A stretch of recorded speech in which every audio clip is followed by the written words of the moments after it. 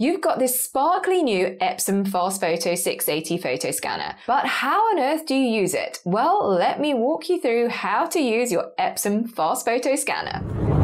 Hi, I'm Amanda Littlecott, the photo organizer, and I'm all about helping you preserve and share your precious photo and video memories without getting overwhelmed. If you're looking to rediscover life's special moments and protect them for future generations, then be sure to subscribe and click that little bell to be notified every time I release a new video.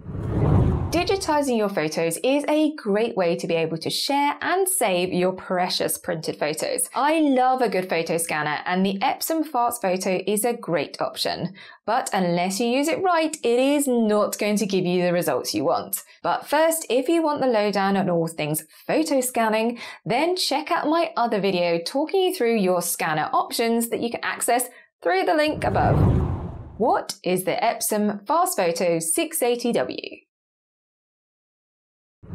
The Epson FastFoto is a high-speed photo scanner that will essentially take a stack of printed photos, automatically feed it in front of a scanning element, and scan them. It will scan both printed photos and documents, but it's specifically made for photos, so the aim is to give you a great digitized photo. To buy, it will cost a few $100s or pounds, so it's pretty affordable. Setting it up. So you have your brand new scanner, but before you start doing some scanning, you need to set it up. When it comes to connecting your scanner to your computer, you have a couple of options. You can use the USB cable provided and connect it directly into your computer. However, if your computer only has USB-C ports, you will have to get a converter to connect the USB cable. But the added bonus of the FastFoto 680 is that you can wirelessly connect your scanner to the computer. To set up the wireless connection, you just need to download the installation software from Epson and follow the instructions. However, like any printer in this world, it can be a little bit temperamental when keeping that wireless connection, so be prepared. When it comes to software to use with your FastFoto, there are external software options out there if you want to go down that route. But I would highly recommend using the software provided by Epson specifically for the FastFoto scanner. However, if you are scanning documents, which the FastFoto can also do, I would switch and use the Scan Smart software from Epson that is specifically made for document scanning. Settings for scanning photos. But before you get going on some scanning, hold on there. We need to make sure the settings are correct. So let me walk you through the settings that I like to use. Open the Epson FastFoto program and go to Settings in the top right-hand corner. The left-hand side has all of our settings options, and we're going to go through them so you can see what I like to use. For organization, you first need to select where you want to save your files. You can then also select a prefix for your photos. So if you don't give it a date and another name when you start scanning, it will put that on it. But more about that later when we talk about scanning. Tick to be prompted to describe each batch, where the magic happens later. The rest I leave as is. Now in enhancements, this is where you can play around with the settings that you like. Auto Enhance will enhance the brightness, contrast and saturation. I find that it can go a bit bright, so I tend to keep that off. For Remove Red Eye, it works well, but I don't get a lot of red eye, so I tend to leave that off as well. Restore Faded Colours will restore colours that are faded or get rid of that red hue you get on old photos. Sometimes it works well, and other times I find the green goes a little bit crazy, so it's worth doing some testing and deciding whether you like it. Then you have an option as to how these enhancements will be applied. You can put them directly onto the photo or on a second copy. It's up to you. I tend to test and then just go directly, as I don't want duplicates. But if you do want both, you will get a photo and then another photo with _A showing where the enhancements have been done. Now in scanning settings, this is the important part. So you need to select the photo type of what you are doing. And then in resolution, go for 600 dpi for old photos.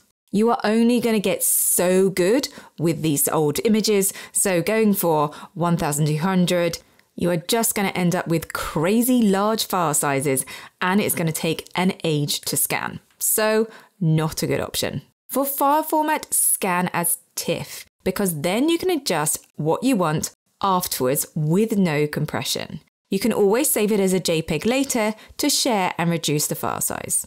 For scanning the back of the photos, I always leave this on as you never know what gems you will find on the back. But if you have paper graphics or words that are a deep colour, you're going to have a lot of backs to delete. So I tend to take it down a notch so that some of that is ignored. And you can identify those back photos with an _B as a back photo.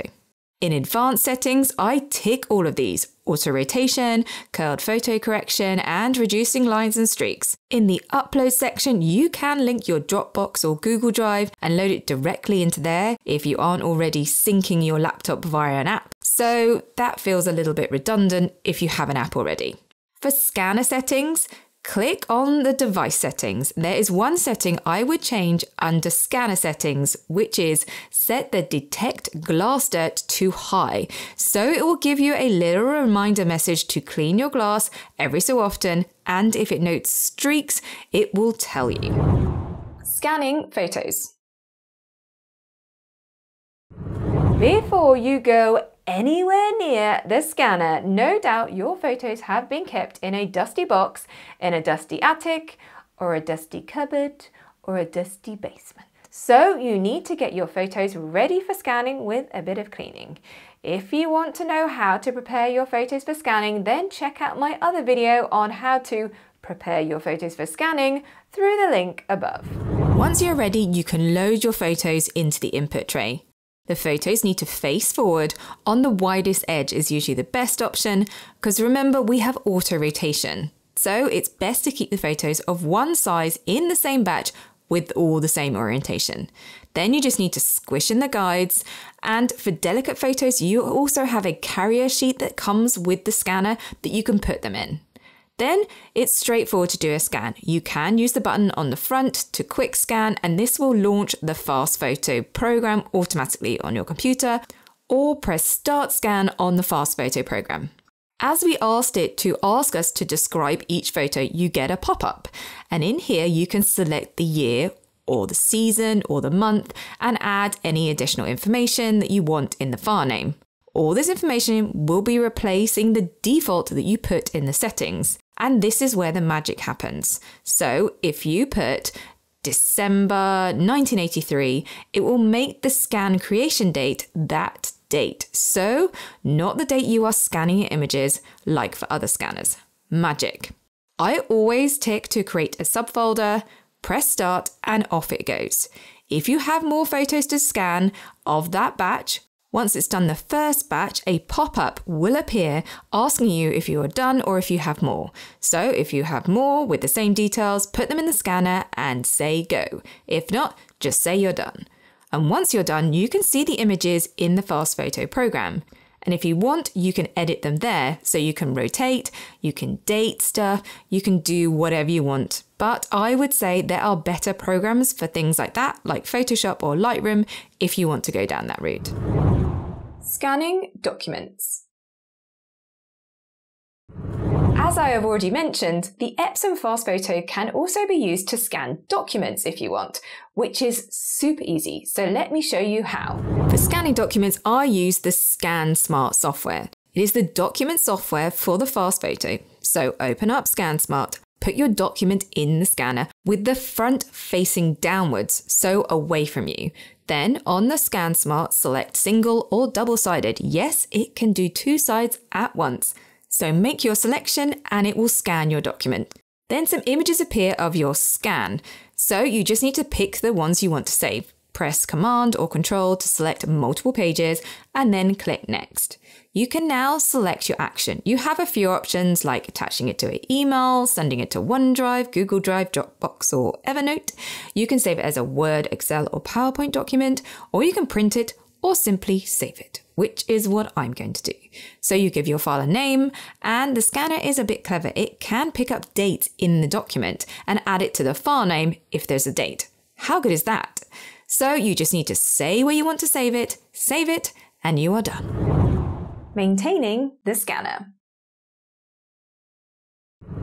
In order to keep your photos streak-free, you need to clean the FastFoto a lot. And I mean not just at the start of your scanning and at the end of your scanning, I mean during your scanning as well. Because of the settings we've put in for the scanner, it will remind you to keep cleaning after a certain number of photos.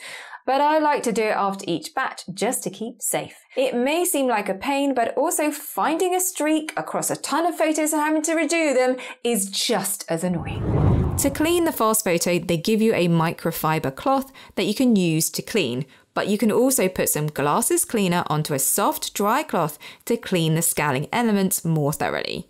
You can also clean the rollers by opening up the scanner, pressing the scan button for 2 seconds, and then when you keep pressing the scan button, the rollers will turn around so you can clean them. As I said, it is a good idea to clean throughout your scanning, but I like to give it a thorough clean of the scanner before I put it away to keep it clean and streak-free. Epson FastFoto, the Lowdown. I like the FastFoto for scanning your photos because it's actually made for photo scanning. And it's fast. I mean, it's in the name. I think the enhancements that the software can do are really good.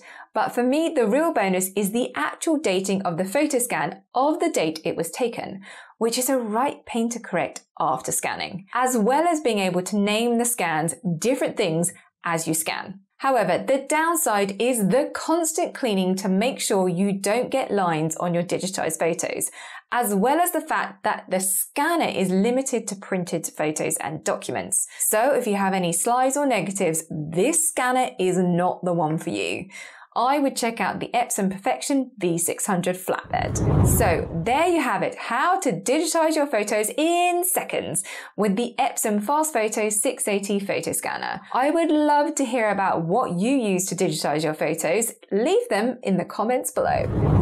Are you struggling to actually start organizing your photos and videos and don't know where to start?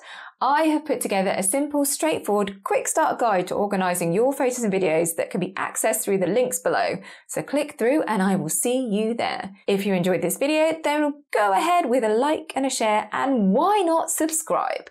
Have fun rediscovering your memories. I'll see you in my next video.